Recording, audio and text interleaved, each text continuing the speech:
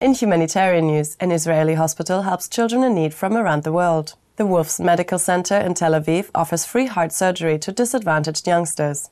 The operations, medical care and arrangements of getting a child to the hospital are taken care of by the Israeli humanitarian organization Save a Child's Heart. In over 15 years, more than 2,700 young patients have been treated, half of whom were from Palestine, Jordan and Iraq. Our earnest appreciation, Wolfson Medical Center and Save a Child's Heart, for your kind assistance. May heaven bless the precious beneficiaries with vibrant well-being and a flourishing future.